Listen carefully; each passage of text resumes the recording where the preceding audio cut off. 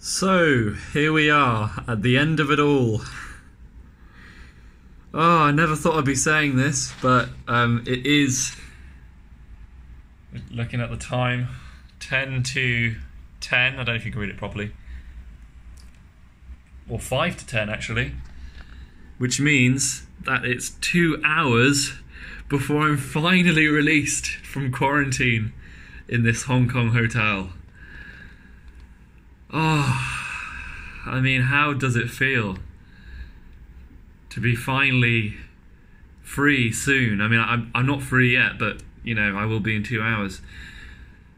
I have to say, this is the longest time I have spent in self-isolation, probably ever in my life.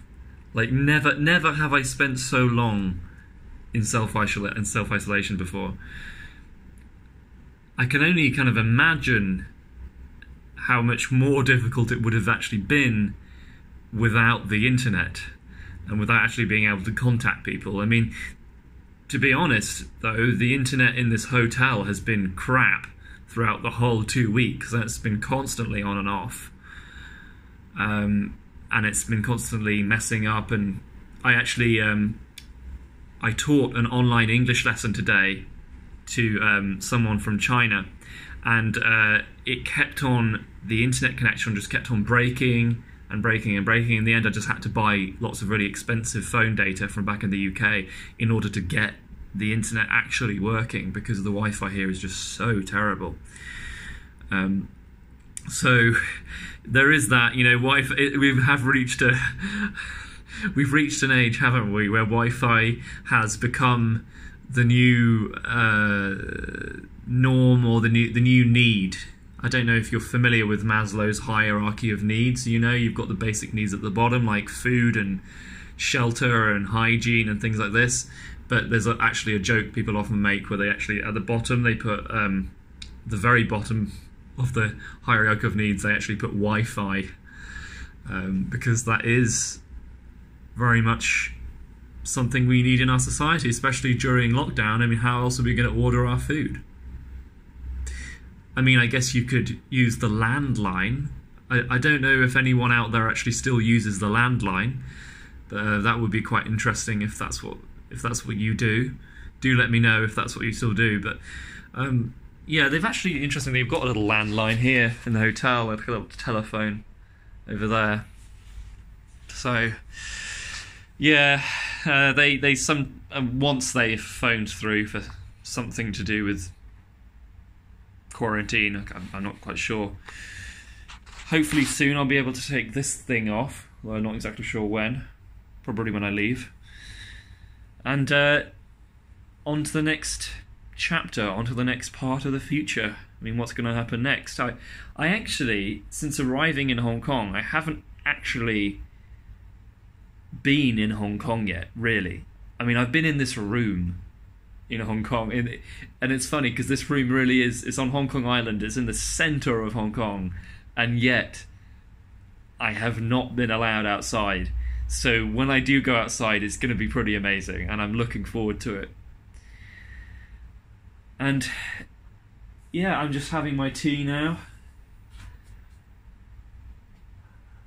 I brought with me some Twinings, which I bought in Sainsbury's. It's, I don't know if you can see, that's chamomile and orange.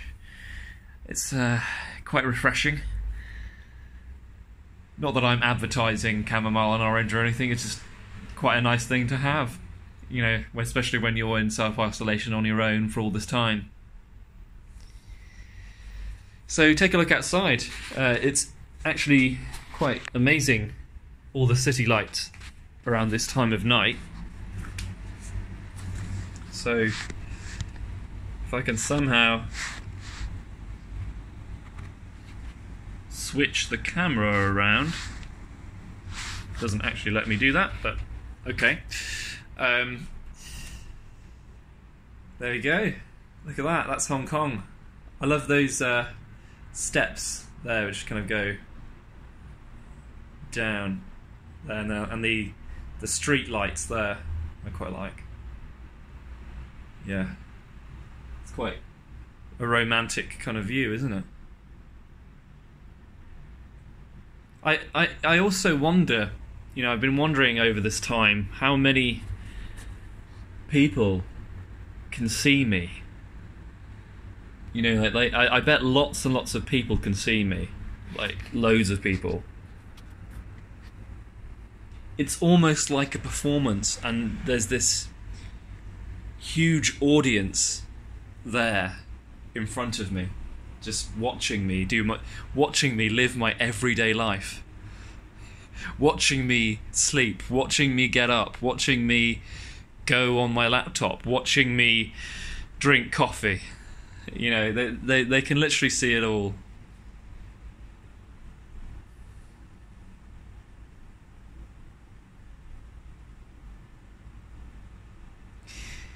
Wow. 2-week quarantine. You've got to try it. Try it at some point in your life. See what it's like for you. I think each of us will have a different experience. But I know for one thing, and one thing is for sure, we'll all be faced to confront ourselves whenever we're in quarantine.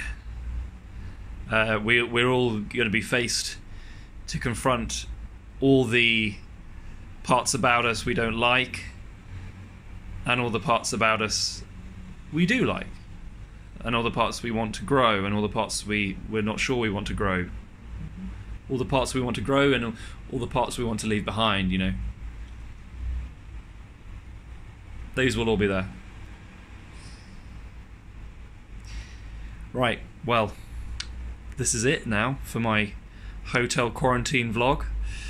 The next time I film, I'll be free and moving on to the next thing. So, for those of you who have watched me throughout my hotel quarantine, thank you for watching. I really appreciate your interest in my hotel quarantine life. And I will no doubt be making more videos in the future. So, see you soon.